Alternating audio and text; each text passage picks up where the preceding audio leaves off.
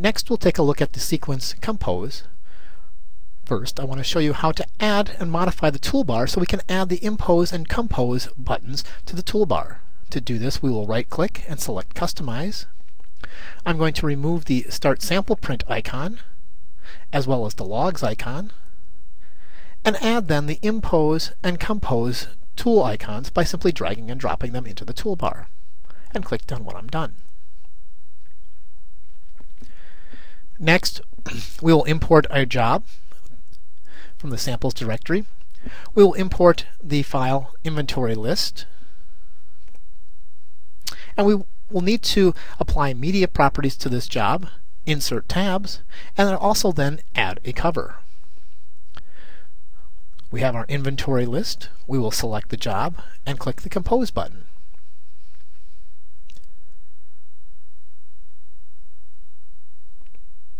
We can identify that we have SeeQuence Compose installed and configured with the dongle by the SeeQuence items across the top. The buttons on the upper left-hand corner are SeeQuence Compose items. We can expand and collapse those. It is also referred to as the page view. The page view is only available when we have the SeeQuence Compose dongle attached to the client running Command Workstation 5. Here we can see our layout, and we can begin to apply our job properties. So first, let's add a job to be the cover for this inventory list. We will switch back then to our folder that contains the PDF file that we want to import. SeeQuence Compose allows us to drag and drop files directly into it. So we'll select the file inventory list cover, drag that to before the first page, import that, minimize our window, and we now have imported the 2 pages for the cover. The second page actually needs to be the back cover, so we'll simply drag this to the end of the document and place it at the end.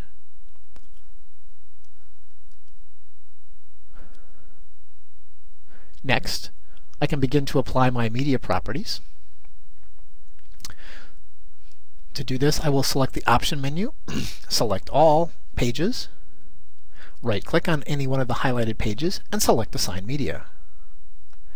I will now go to my predefined paper catalog that I set up in advance, and I need to apply then the main paper that will be used within the document is the letter plane.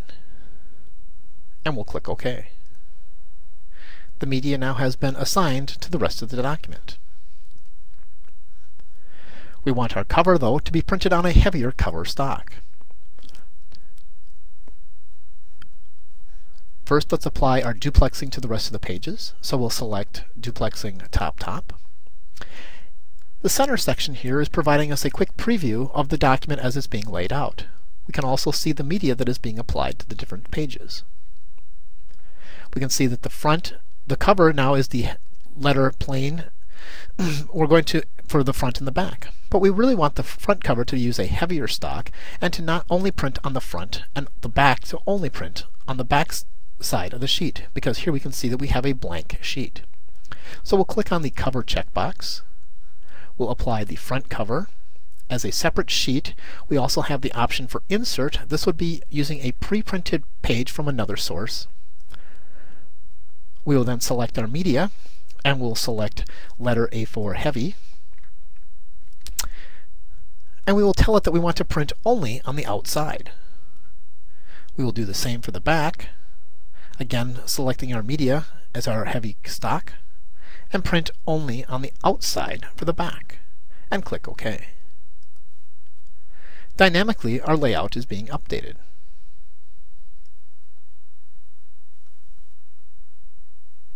And we can see now at the top where we have identified our front and back covers, as well as the rest of the body. Over in the page view area, we can scroll down and we can click on the Show Implicit Blanks, and it will show us how blank sheets have been inserted to manage the page.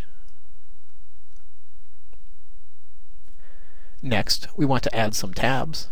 To do this, we will select the page that we want to insert the tab in front of, and click the Insert Tab button in the Compose toolbar. We can now select that tab and assign the media to it. We will select our media here. Will be letter A4 5-cut tab. Click OK. right-click, and select Tab Text to assign the text to the page. We'll enter in the text to be inserted in the tab ear.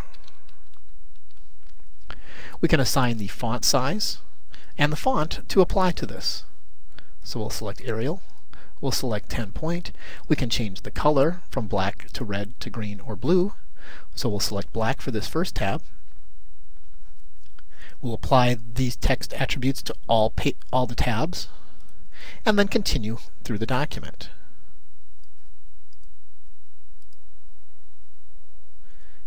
We'll now insert another tab. Right-click and select Tab Text.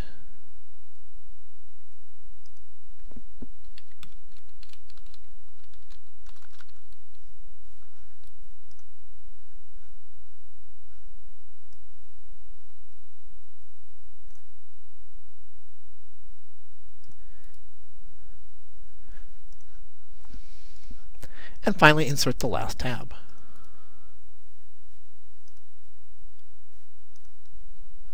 We can go back and make any changes to any of the other tabs.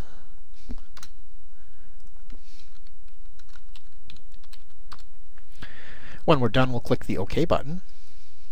And now we've inserted our tabs. To complete this document, we can now click the Save button and save our document with inventory with a new name.